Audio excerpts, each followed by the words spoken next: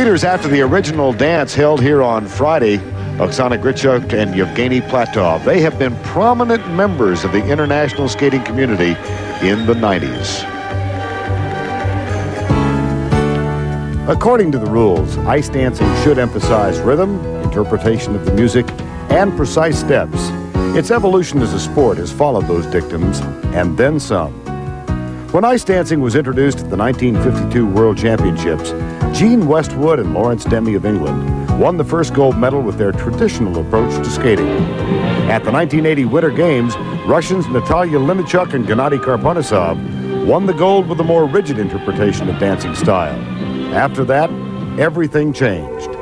Torval and Dean's Bolero in 1984 opened the floodgates for interpretation, and with it, the romantic imprint of Klimova and Ponomarenko in 1992.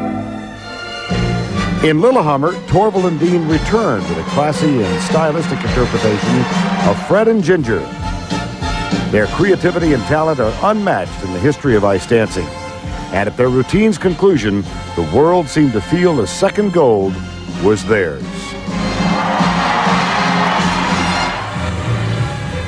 But the loudest cheers were reserved for Oksana Grishuk and Evgeny Platov.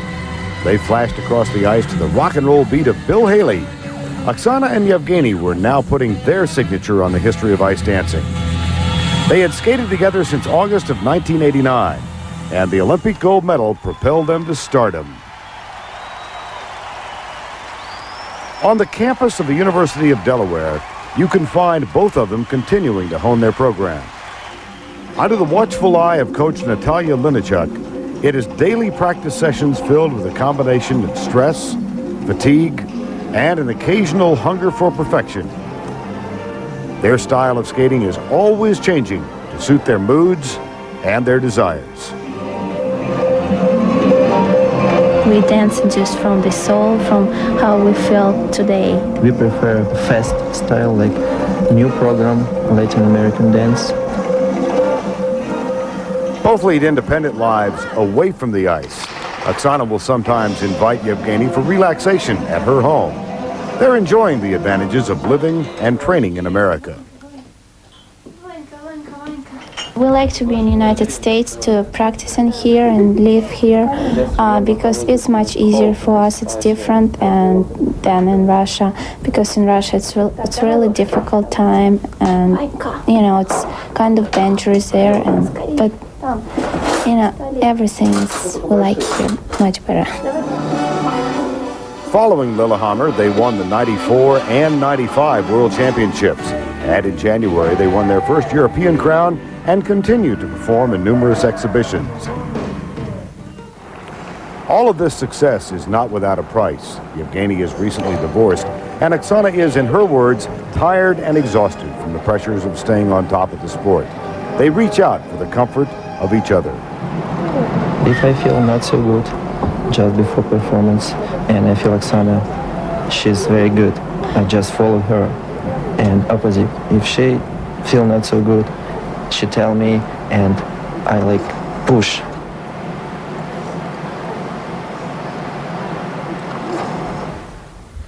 Yeah, it's we help each other all the time. If like something happen or someone tired, we help each other, and you know just try to don't show anybody that something happened inside.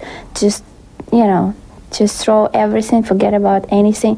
Actually, when I'm stepping on the ice, I forgot about if I had some knee problem or arm problem.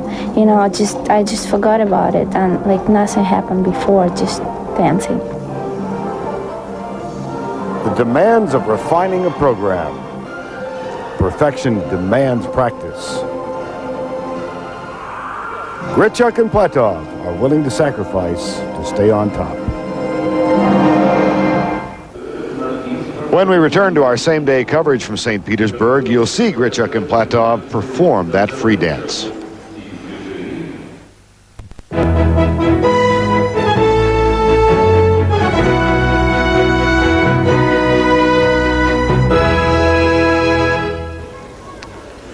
Welcome back to the Sports and Concert Complex in St. Petersburg, Russia.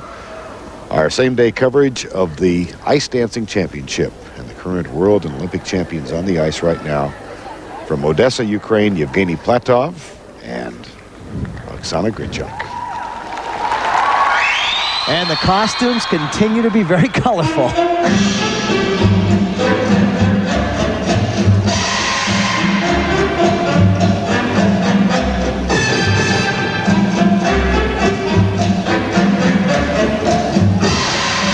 Well, I don't know where Oksana Grishuk gets all of her energy from, but she will not stop until the end of this program. This is incredible. It's just a sprint.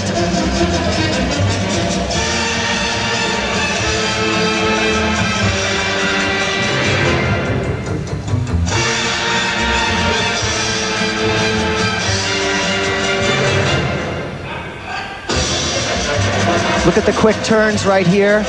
This is all very difficult. Changes of position.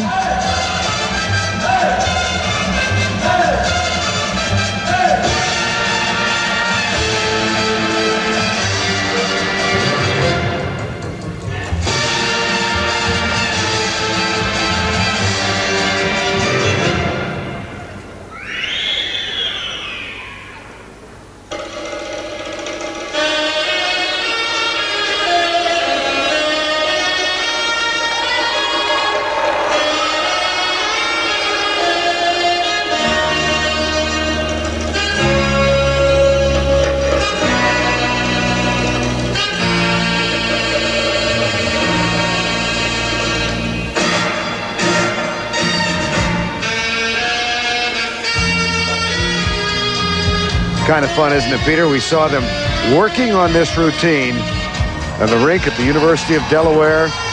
Now to see it put into play here in St. Petersburg. Absolutely. They just have really mastered the steps that are in this program, and it takes so long to feel comfortable with these lifts. Very nice right there. And it's all about originality, Vern.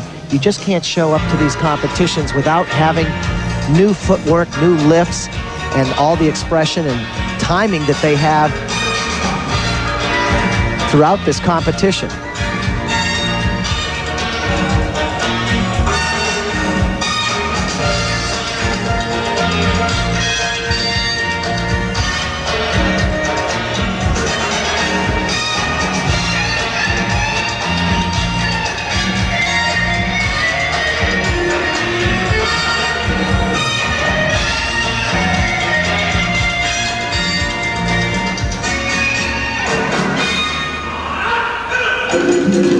Here we go.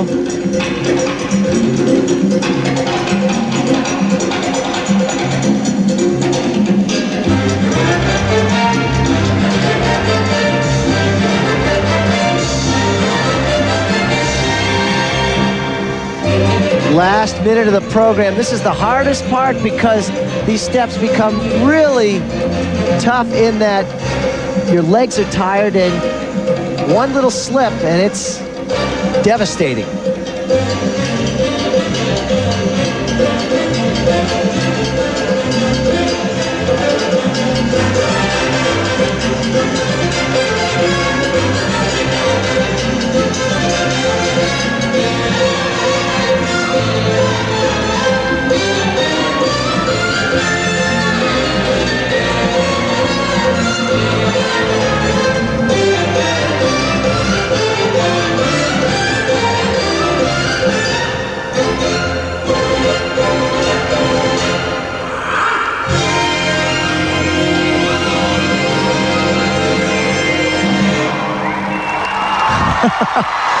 Woo!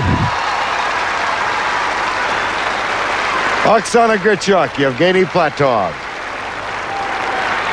And a knowledgeable crowd here at the Sports and Concert Complex in St. Petersburg. Nice performance.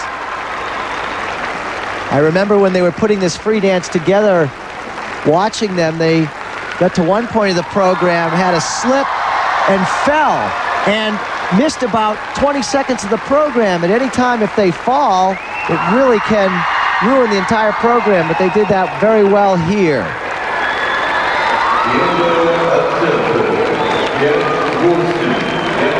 Now the quick changes of position.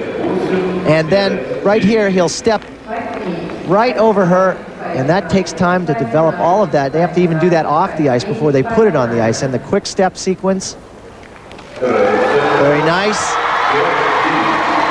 And there's her dog, Vanya. She brought the Cocker Spaniel from Newark, Delaware. And the technical merit scores. All very solid marks. That reflects all of the difficult steps and artistic impression, all 5 9s. Vanya got to keep her frequent flyer miles. We'll be back right after this.